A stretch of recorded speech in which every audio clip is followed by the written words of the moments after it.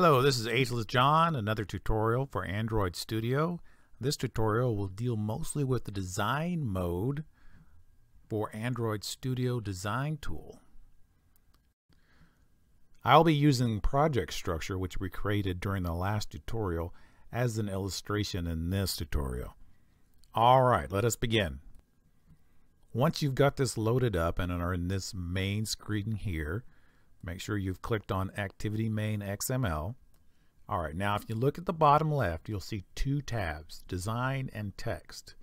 You can switch between editing the XML as text and editing it in the drag and drop designer just simply by clicking these tabs. The Text tab, you can work with the XML directly, and later on you'll probably use this to edit the XML when things either go wrong or you just want to fine-tune things a tiny bit. However, Android Studio does provide you with a very interactive and very smart editor. On the left, you will see the palette full of layouts, widgets, text fields, containers, date, time, expert, and custom items. All of these items can be placed on the design surface.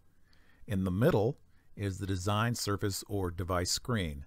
This provides a visual of sort of like a what you see is what you get of the user interface layout as you design it. The default size and appearance, as you can see, is the Nexus 4. That's what we're going to stick with during this tutorial.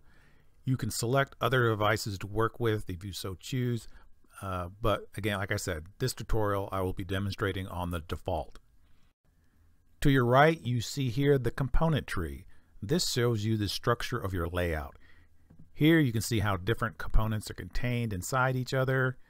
In the component tree, you can select individual user interface components by either clicking on them or their names. You can also select components on the design surface itself over here. In the component tree, you can even do something called morphing, which is taking one component that is already part of the user's interface and changing it into another type. Below the component tree, you have the properties window that can be used to set the properties of any component in the layout or change them. Also notice this little funnel-like symbol. By default, Android only shows the most commonly used features, but if you click here, you will be able to see what's called the expert mode, and then this will display all the options. This will only work if there are options that are hidden. Here you can also change things. For instance, let's change the color to yellow for the background. Now you could have done that the same way through the XML files. So we'll go to the XML files and we'll look at C. For this demonstration, I will change it back to white, or the default value, and then I'll click on text, and then right here is what I'm going to change. I've already copied and pasted in a comment down here below.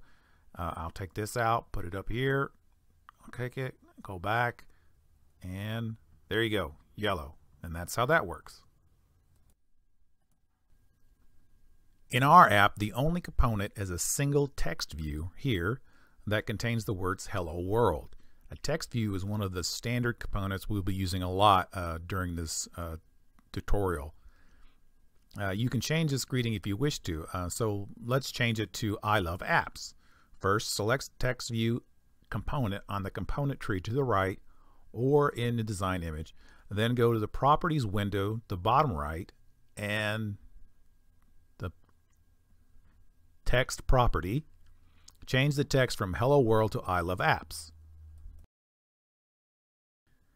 You can also do this by double clicking on the text view here and just typing in your message.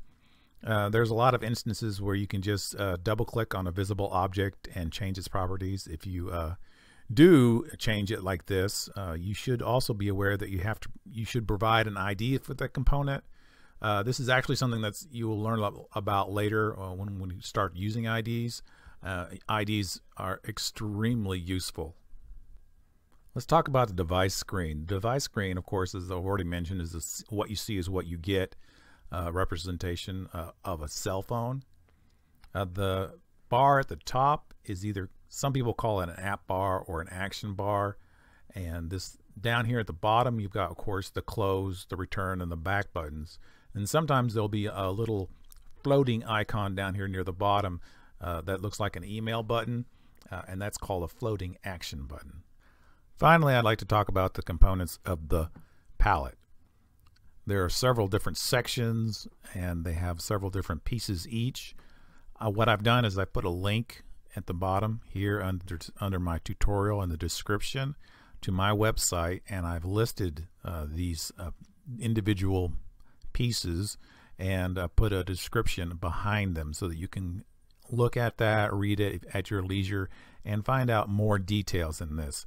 A lot of these we will not be using for this introductory tutorial, but it's a useful resource, and I put a link at the bottom of it also describing the original website from which I took these as a reference. So there it is. This is Ageless John. Glad you could join me. Hope I see you next time. Don't forget, please subscribe and thumbs up.